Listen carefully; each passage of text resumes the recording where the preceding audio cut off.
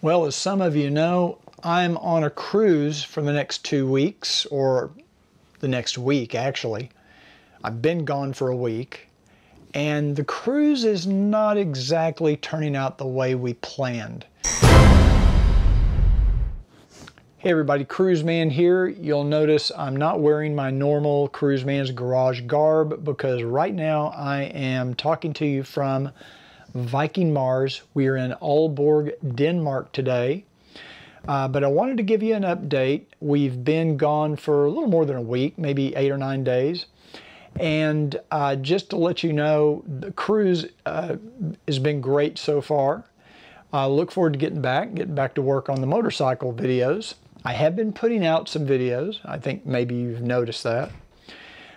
But we got a little surprise this morning. Ricky's not been feeling good the last couple of days.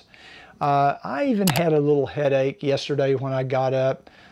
You know, otherwise I feel pretty good. But turns out we both tested positive for COVID. I've actually already told this story for my other channel. So rather than rehash everything with you, I'm just going to include that video in this video. And it is day 8, I believe, of our Viking Homelands cruise on Viking Mars. And we found out this morning that Ricky and I both have tested positive for COVID-19. So we got the Rona. Now, let me give you the background. Ricky has been feeling bad for a couple of days. She did get off the ship and go into Berlin, and she seemed to feel pretty good. She was able to walk, and, you know, she had a little bit of a headache and, you know, wasn't feeling great, but she wasn't, you know, bedridden. I, on the other hand, had virtually no symptoms at all. And then yesterday when we were in Copenhagen, I felt fine, got up, did my thing. Ricky, however, stayed in the stateroom. In fact, she was off camera in the bed resting while I was making the video yesterday. And I would have to stop every now and then. I edited it out because she would start coughing. She has had a pretty bad cough, a really bad sore throat, bad headache. I actually got off the ship yesterday. I did a tour in Copenhagen, and I tried to get the guide to let me know where, or tell me where a pharmacy was in Copenhagen so I could maybe get some cough medicine or some over-the-counter cold meds. And he wasn't much help, unfortunately. It was a Saturday, so I went back into town on my own on the ship's shuttle, their complimentary shuttle, and I was using Apple Maps and Google Maps to try to find a pharmacy. And I only found 2. I had to walk like 2.5 miles, and I only found 2, but they were both closed. So I don't know if they typically close on Saturdays in this part of the world. So I was unable, I came up short. I did go to a grocery store and found some cough lozenges, like Hall's lozenges. And I think that might have helped a little bit with her cough and her sore throat, but not enough.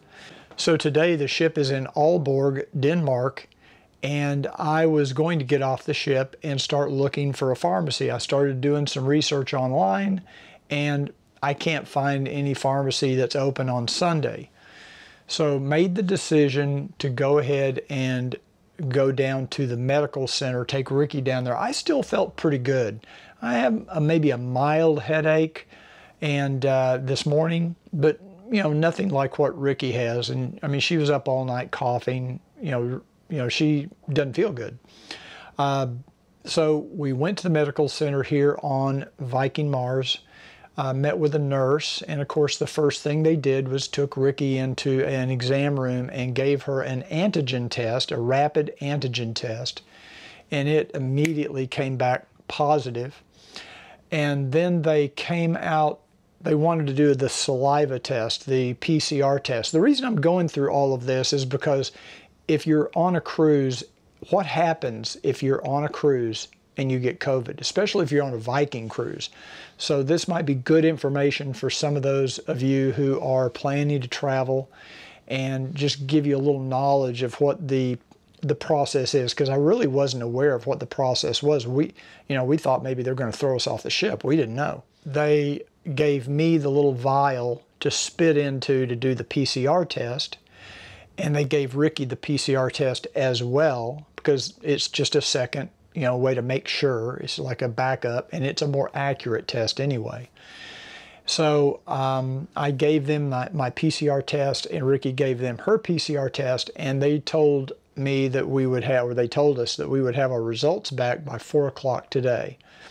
It's now about 1 o'clock, and I think about maybe 45 minutes ago, I got a call from the nurse saying that we did both test positive and from the PCR tests. Now, we were told at the medical center after we had our tests that we needed to go back to our stateroom and stay in the stateroom, basically a quarantine, until those test results came back. And if I tested negative and was asymptomatic, I could continue to go on around the ship and, like normal. But that if I tested positive, like Ricky, that I'm basically quarantined, and the quarantine lasts for 5 nights. Now, we're only on, I think, for 6 more nights. So pretty much the remainder of the cruise, we're locked down in our stateroom. Now, let me tell you a little about the experience at the medical center. I think the nurse, she was a little hard to understand. There was a little bit of a language barrier. Obviously, English was not her first language, but she was very polite, very thorough, seemed to know what she was talking about. We did not see the doctor. I think he stepped into the room where Ricky was briefly, but he went and got the meds. And they did give us some medication. So I'll show you what they gave us. The first thing are some daytime cold capsules. These look like over-the-counter products to me. I'm sure they are. It's called Day Nurse. I'm sure it's a European version of what you would probably get in the US. And this is to take during the day, and it basically is for tickly cough, shivers, aches and pains, blocked or runny nose. So it's probably got some sort of antihistamines and decongestants, I'm assuming. Sore throat pain and headache. So I'm sure it has acetaminophen or something in it. And then at night, they gave us a package of these pills called Panadol. I'm not familiar with that name either. And it's basically paracetamol and diphenhydramine. Nighttime pain relief, probably designed to help you sleep a little better. And so they gave us those, and they told me that I could take these as well. You may notice I'm also a little hoarse today. I am now starting to get just a very mild cough, not nearly as bad as what Ricky has, but I do have a slight cough. It's not unusual for me to be congested anyway, so that's pretty normal. They also gave us some cough expectorant, like a cough syrup called Caraway, and basically to loosen any congestion in your chest and soothe, a cough. And so basically that we can take as well. So those are the 3 medications they gave us. They did, when he called, or I think it was a male nurse, when he called, he told me that if we need more medication, they'll be glad to deliver it to the stateroom. I'm waiting to receive a letter. He said we'd be getting a letter that has all the phone numbers and extensions that we need to, if we need to contact room service or beverage services, housekeeping, whatever, they've done this before. And if we needed any more medications, to let them know, they'd bring them to us. There's no charge for these medications. I don't know if there was a charge for that office visit this morning. I suspect probably not, but I'm not 100% sure, but I'll let you know in a future video. Now, I didn't really feel that good when I started to make this video. So before I did the video, I took a Tylenol. I've been able to get by okay with just like 1 Tylenol. I don't even think I've taken one today, so that's my first one today. So my symptoms right now are much, much milder than Ricky's. We are pretty much locked down for the next 5 days. My understanding is that, you know, room service, we'll find out. When I get the letter, I'll find out what our options are as far as food. We did have breakfast delivered today. They do a very good job with room service from what we've experienced. We've only had breakfast delivered. I may actually order some lunch here in a little bit, maybe get a burger or something delivered. I'm not sure what my options are. So that's our COVID story right now. I wouldn't say that either one of us are deathly ill. I've been fully vaccinated. I have not been boosted. Ricky has been fully vaccinated and has had the 1 booster. But my understanding is that this new variant that's now circulating the globe is immune to those vaccines anyway. So I don't know if the vaccines had any impact at all on this new variant. My understanding is, from what I've been seeing on TV and on the internet, is it's not impacted by the vaccine. In fact, they don't even have a current vaccine for it yet. I know what some people are going to ask is, you know, who do we blame? Who's at fault here? And I may have even mentioned this in a previous video. There's not a lot of social distancing going on right now. This ship has about 780 people on board, and we were on one tour where there were 50 people on the bus. The bus was completely full. And we've been on buses where, in fact, every coach we've been on so far, somebody, at least 1, 2, or 3 people have been coughing. That just is going to happen. And that's going to happen anytime. But in the day and time we live in now, you tend to pay more attention to it. Who do you blame? I don't blame Viking. I don't hold them responsible. It's a virus. If I blame anybody, I blame China. You know, they're the ones that created and released this thing, so or let it get out, however it got out. So I don't, you know, I'm not laying any blame at the feet of any cruise line. This is just, it's just the world we live in right now. Now, what I would suggest, if you're planning on cruising right now, since this BA 2.75 variant is apparently very, very contagious, I would think twice about traveling internationally. Viking has said nothing about making us get off the ship and stay in a hotel or anything like that. Now, I don't know what happens when we get to Norway at the end of the cruise. You're just going to have to watch the next videos to see how that ends up. But my understanding from what I've been told so far is, you can hear Ricky over there coughing right now. And me. And I'm sorry to put that on video, but I think it might be important for you to see it. I don't know. Who cares? But my understanding is we will not be tested again. And if at the end of the 5 nights, if neither one of us is symptomatic, then we're free to do whatever we want to do at that point. So we'll just have to see how that goes and how this all plays out. Like I say, this is new territory. We've never done this before. But I think it's important information for those of you that are planning a cruise. The other thing I would recommend is, if you're immunocompromised at all, and I would include in that just anybody that's really seriously obese, because that is a big factor apparently. I would avoid going on coach excursions, any kind of a short excursion where you have to get on a motor coach. Now, we've done some excursions on this trip where you just get off the ship and it's a walking tour. And you can keep your distance from people on a walking tour because you're outside. You've got a big sidewalk and you've got the quiet vox, so you can hear up to 100 yards away if you need to. And that's the way my tour was yesterday in Copenhagen. And I just instinctively stay away from the group anyway. I always have. Social distancing was nothing new to me. I'm not big on crowds anyway. I don't like crowds of people. I always try to get away from everybody.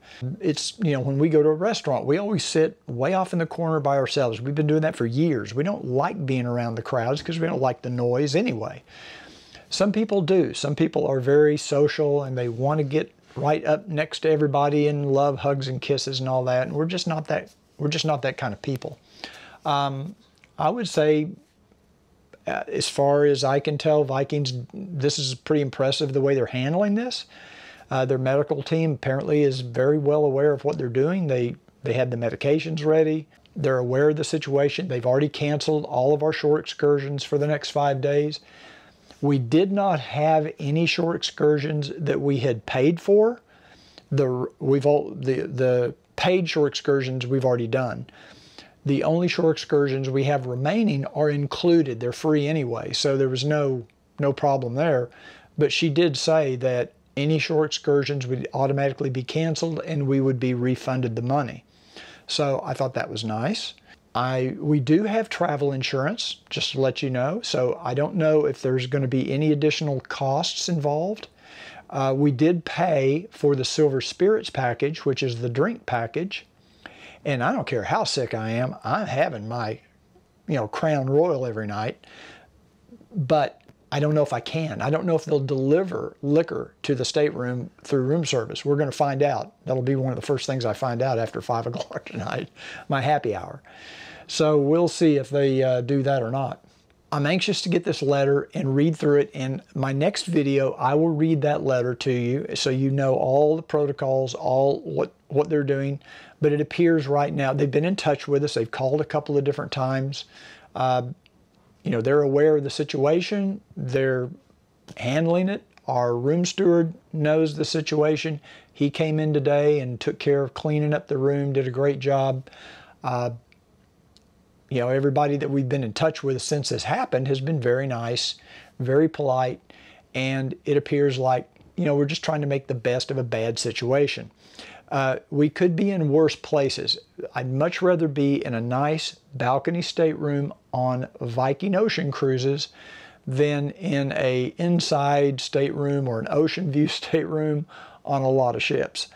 We've got a big screen television, we've got internet, I've got Wi-Fi, I can do my videos, I can upload my videos, I'll get a lot of work done, and we've got the meds, and I think hopefully Ricky will be feeling better by tomorrow, and we'll just have to wait and see. But I will update you on that. We'll probably do another video tomorrow.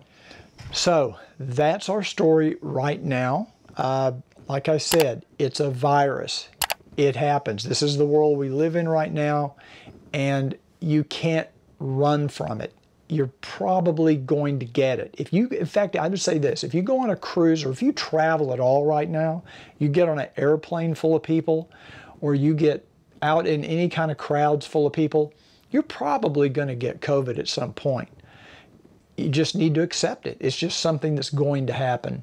And fortunately, this new strain, this BA.275, and I'm sure hopefully the ones that come after it, are not as deadly or as serious or as severe as the early strains like the Delta and the Beta and the Alpha and all that. So that's good news.